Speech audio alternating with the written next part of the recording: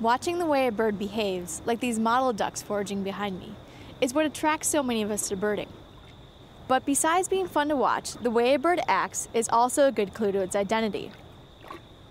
On this episode of Inside Birding, we'll examine the third key to identification, behavior, and how it can help you make better observations and more easily identify the birds you see.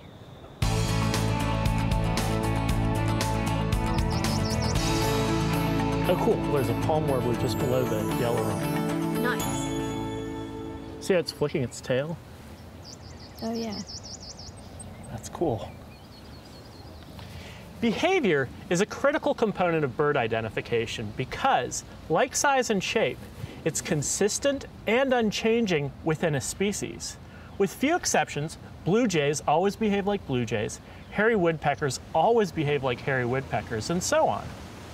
For identification purposes, we tend to focus on behaviors that are most frequently occurring throughout the year. These are posture, foraging, and flight style. Unlike nesting and courtship behaviors, these are the things we see birds do every day.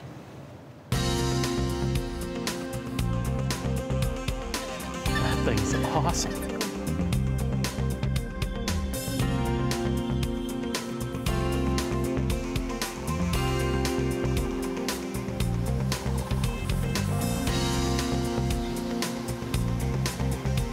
Couple turkey vultures going, right? There's another one. Yep.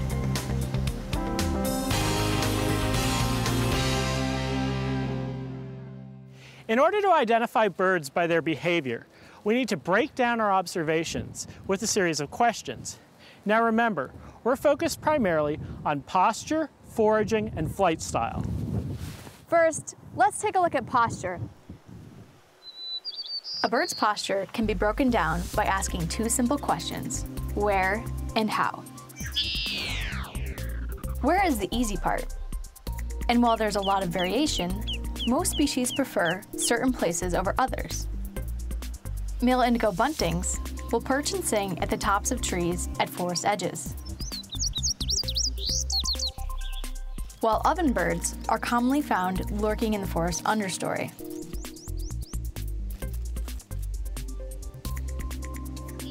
Many hawks, like this red-tailed, perch out in the open and sometimes can be seen on the side of highways.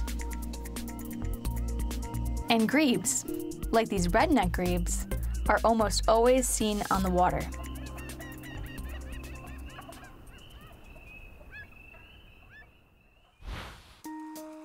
After examining where, it's time to take a look at how the bird is perched or standing. Does it stand hunched over, like this black-crowned night heron? Or is its posture more upright, like this American golden plover? A warbler's posture, like this Wilson's, is more horizontal, while cardinals tend to sit very upright. Also observe if a bird exhibits any repeated movements, or ticks. These motions, like the tail dipping on an eastern phoebe, are often unique to certain species and are very helpful for identification. The northern water thrush offers us another great example of repeated body movements. See how it's constantly bobbing its tail? The winter wren has its own version of this kind of behavior. It repeatedly bounces its entire body up and down.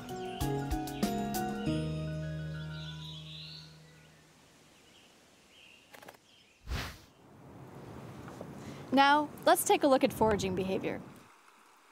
Just as with posture, the first thing we're going to do is break the behavior down with a set of simple questions. First asking, where does this bird forage? Ducks, like this mallard, typically forage on the water, while wading birds, like this lesser yellowlegs, are most commonly seen stalking prey in the shallows. Other birds, like this horned lark, like to forage on the ground in open areas and fields. And let's not forget feeders. There are a number of birds that frequently visit backyard feeders to forage on seed or suet. Once we've observed where, it's time to ask, how does the bird forage?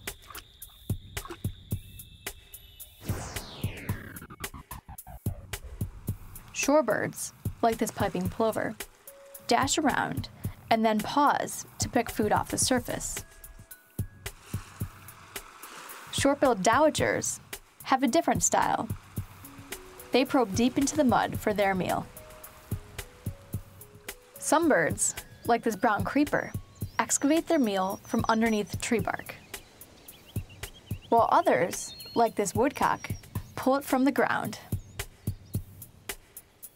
Flycatchers, like this tropical kingbird, are aerial acrobats, sailing from an exposed perch to catch insects on the wing.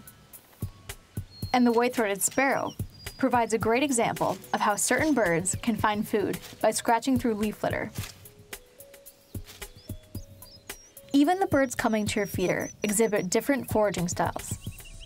A black-capped chickadee, for example, will snag a seed and quickly take off for a nearby branch before eating it, while a rose-breasted grosbeak will stay on the feeder to eat as much as it can.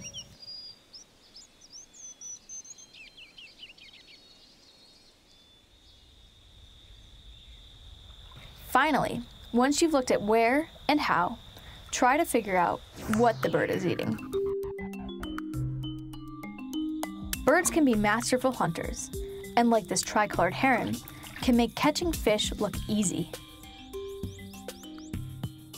Warblers, like this yellow-rumped, move quickly through trees and shrubs in pursuit of insects.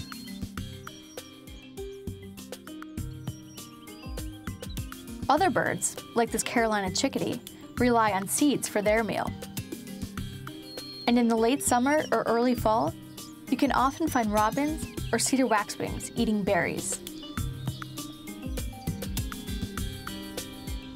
If you watch closely, you'll be amazed at what birds, like this purple gallinule, eat.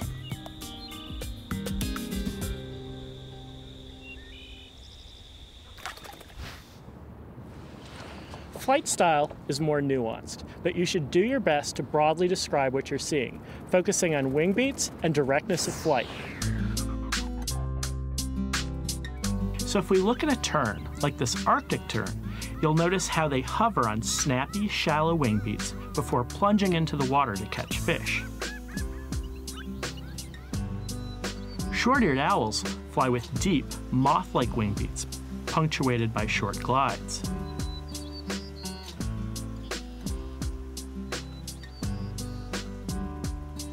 And ducks, like these shovelers, are recognizable by their wickedly fast wing beats.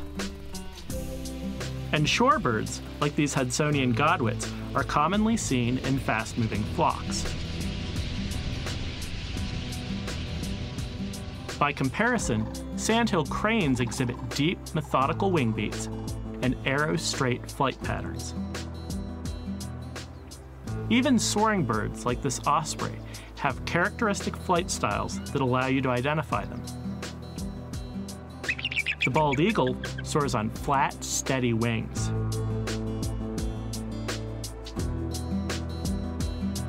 Look how different this is from the turkey vulture's V-shaped teetering flight style.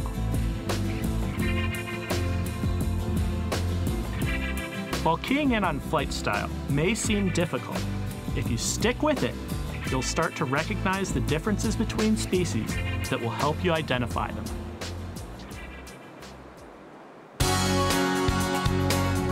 Brown pelicans going over the crest of the sea grate. About 35 or so. See the royal terns on the beach? The diversity of bird behavior is astounding. And while it seems like one of the more difficult keys to employ, the fundamentals of birding by behavior are actually quite simple.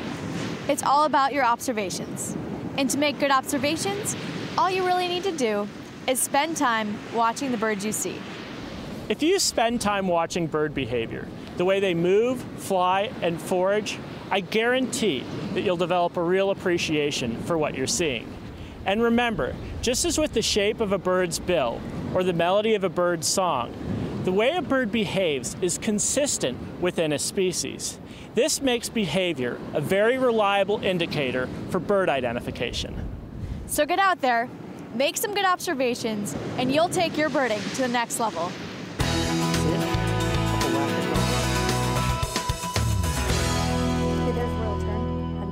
Where's, oh, I got it.